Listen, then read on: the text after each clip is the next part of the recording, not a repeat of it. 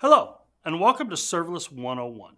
My name is Eric Johnson, and I'm a Principal Developer Advocate for Serverless at AWS. Serverless 101 is a video series to help you get acquainted with the AWS services that are serverless. In this video, I cover Amazon EventBridge. We'll talk about what it does and when you should use it. Let's get started. Amazon EventBridge is a serverless event bus that makes it easier to build event-driven applications at scale using events generated from your applications, integrated software as a service or SaaS applications, and AWS services. Phew, that's a bit of a mouthful. Let's take some time to unpack this.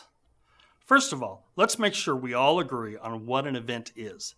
An event is a record of an action that has happened in the past. In this context, it is represented as a JSON object that contains data from the event and metadata about the event. For example, if someone saves a file to Amazon S3, an event is created containing the bucket the file was saved to and the key or name of the file. It will also contain data about when it was saved, the size of the file, and other metadata that helps developers to understand the event. Another example would be someone pushing an IoT button. The event will contain information like when the button was clicked, the type of click, single, double, or long click, and maybe the location of the button. Events can come from many different sources and can look very different from each other. Okay, second, let's define an event bus. An event bus can ingest many different events from many different locations. As the events enter the bus, they remain on the bus for a configured period of time. These events can come from external SaaS services like Salesforce or Zendesk. They can come from internal AWS services like Amazon S3 or AWS CloudWatch.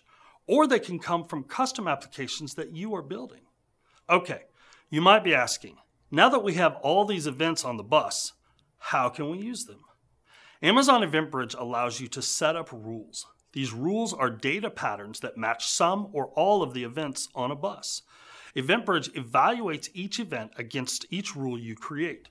If the rule does not apply, the event is ignored by that rule. If the rule does apply, then EventBridge will send a copy of that event to a configured target. Either way, the event remains on the bus to be evaluated by other rules. Using EventBridge, data can be sent to any number of targets. For example, a common pattern is to invoke an AWS step function workflow. When a rule targeting a step function workflow matches an event in the EventBridge bus, the workflow is invoked directly by the EventBridge service, and the event is passed in as the input. Using this pattern, developers can build asynchronous event-driven applications using real-time data. Developers are also able to decouple their applications to increase application reliability. So let me explain that. When designing applications, even using serverless, developers can often make the mistake of tightly coupling their applications. For example, I have two Lambda functions. One handles payments and the other handles subscriptions. It would be very easy for my application to first take the payment using the first Lambda function, then the first Lambda function calls the second Lambda function to create the subscription. By doing it this way, I have tightly coupled this portion of my application. If my subscription fails, then there's a chance the payment process might get messed up as well. This causes my application to be brittle. A better option is for the payment service to drop a request on the EventBridge bus requesting a subscription to be created. If the subscription Lambda function fails or is unavailable, the payment Lambda function can still go about its business. This brings about another feature of Amazon EventBridge. If a target service fails, EventBridge can be configured to retry after a certain period of time. If the process still continues to fail, the event can be dropped into a dead letter queue for troubleshooting as needed. If you have already watched the Serverless 101 series installment for Amazon SQS, you might be asking, how does this differ from SQS? Actually, quite a bit.